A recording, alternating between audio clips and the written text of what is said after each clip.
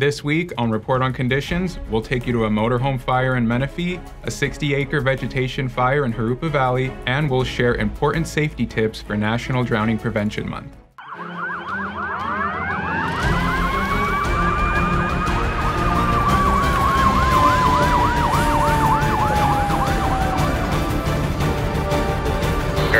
Stand by for reporting conditions. Hello everyone, and thank you for joining CAL FIRE Riverside County Fire Department's Report on Conditions. I'm Alex Azaguirre, and today's date is May 11th, 2022.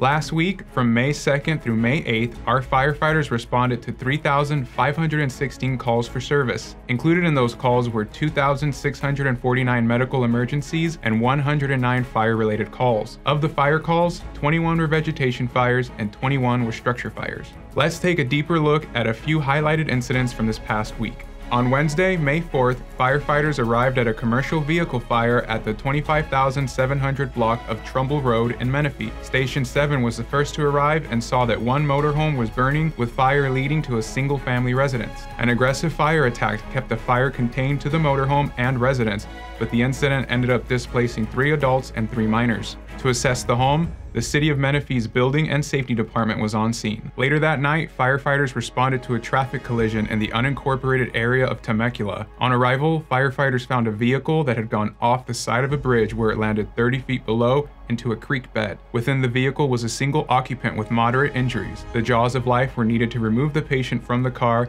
where they were later treated on scene and transported to a local hospital. On the afternoon of Friday, May 6th, firefighters were dispatched in Jurupa Valley to a vegetation fire on Granite Hill Drive and Pyrite Street. At first, the fire had burned 3 to 5 acres of vegetation and was spreading at a moderate rate, with the potential to spread up to 300 acres. Once the first chief officer arrived, he requested an additional 2 air tankers, 1 helicopter, and 15 fire engines. In the end, the fire burned 60 acres thanks to the hard work of not only CAL FIRE Riverside County Fire Department, but also the City of Riverside Fire Department, City of Colton Fire Department, Ontario Fire Department, Riverside Sheriff's Office, and CAL FIRE Arson Investigation. Help me, my son, he's in the water.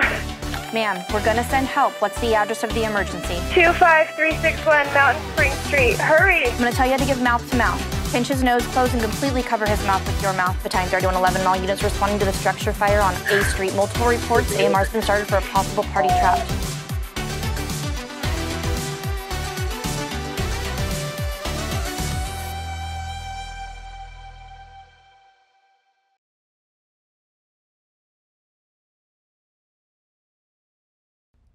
With hotter days around the corner, especially here in Riverside County, it's more important than ever to acknowledge the potential risks that come with relaxing by the water.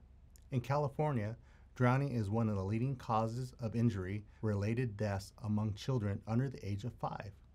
Fire Captain Joe Papandrea was brave enough to share his experience with us, as well as provide key tips to prevent a tragedy like this from happening to anyone else. My name is Joe Papandrea, Fire Captain, CAL FIRE Riverside County Fire Department.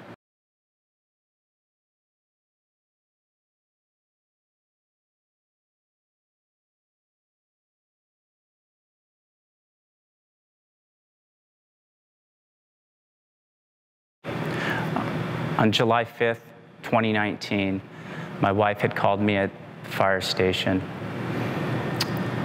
It's a wretcheding call I've ever heard in my whole entire life. It was a phone call I picked up from my wife screaming, telling me that my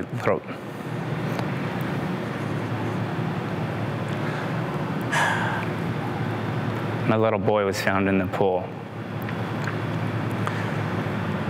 It's horrifying, and these things you'd never think would happen to you.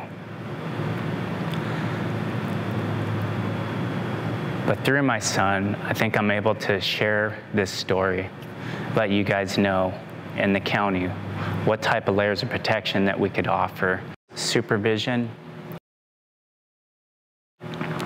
alarms, appropriate fencing, and of course the ISR, or survival swimming for infants. You could start as young as 6 months old. There's plenty of ISR classes or rescue classes within your community. And give your children a fighting chance to where, if that does happen, they know what to do and how to survive. It's been the worst tragedy in my life. You know, it's changed immensely for my family, my coworkers at this firehouse.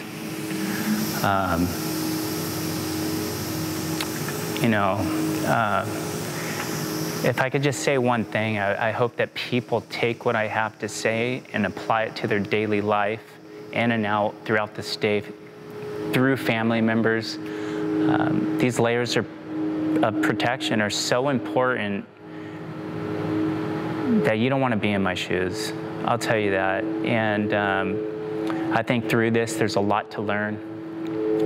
Accidents do happen, but at the same time, there's preventative measures that need to be in place.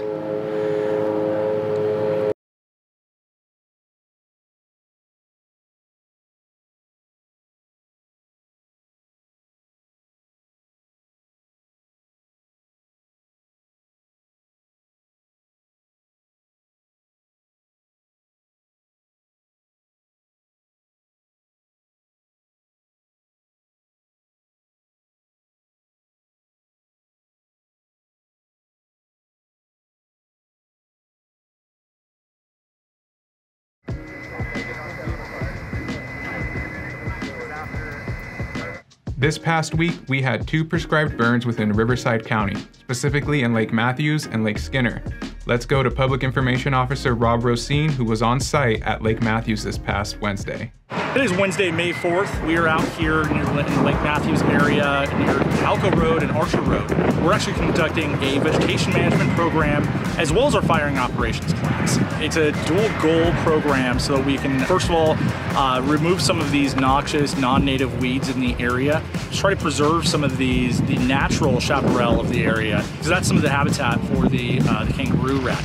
The other goal here today is it's also a class for some of our firefighters to learn the different firing operations, different techniques for burning off plots of land like this. And finally, it's just a good preparation for fire season as we're moving into that.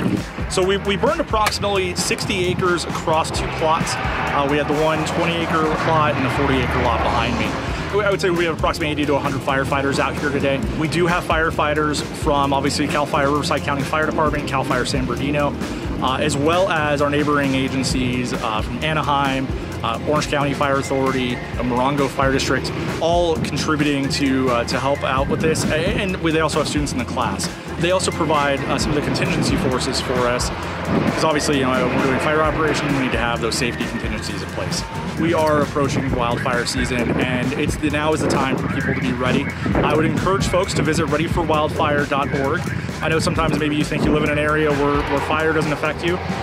Lately, we're seeing fires impacting areas that haven't seen fire in 40, 50 years. We're coming into a fire season that I think people need to be prepared for. They need to be preparing their homes, clearing that defensible space around their homes, because wildfire is coming. Hello, I'm Captain Richard Cordova here at the Information Office. Today we have a special guest, Dominic Pulsifer. He's with the CAL FIRE Local 2881 Honor Guard, and he's the training officer for the Honor Guard. So recently, you guys attended the FDIC National Fire Department Honor Guard competition. Can you tell us a little bit about that? Yeah, we had gone out to Indianapolis, Indiana, in the International Honor Guard competition. This competition is open to departments throughout Canada and the United States. And basically, those that wish to compete come out and do so. And we have 4 categories in which they evaluate us. They start off with an inspection of our honor guard for those members that attend, and then they go into posting of colors. And then we do a casket carry and flag fold. And then the last detail is the casket watch, silent guard. Well, it sounds pretty intense, a lot of stuff going on.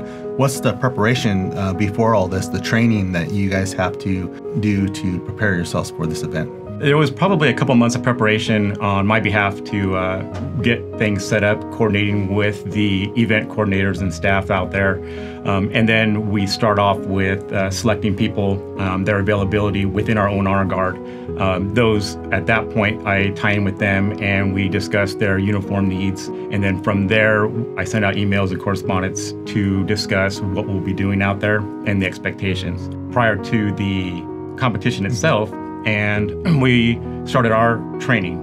We do our training that falls in line with our line of duty desk. In that, we will go through all of those details that I have mentioned and scrutinizing the smaller details, our hand placement, our military bearing, our timing.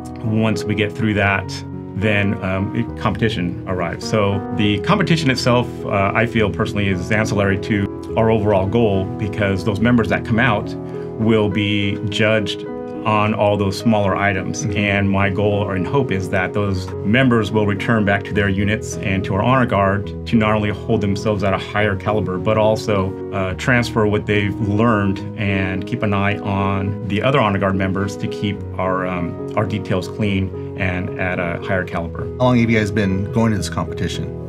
So this year, this was our second time in attendance. 3 years ago, we went out and for the first time ever, our honor guard competed, our general members did. And we were fortunate enough to take first place. Oh, wow.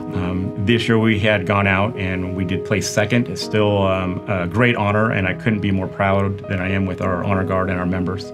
And I totally have to agree with you. I'm so proud of our honor guard statewide, the men and women that sacrifice their time doing this for our family members and for our members that perish in the line of duty or retirees. So I'd like to thank you for taking the time, being a part of the honor guard, and all the men and women out there that are part of our honor guard for representing not only our department, our union, but the family members out there that are grieving at a very hard time in their life. So thank you. Thank you.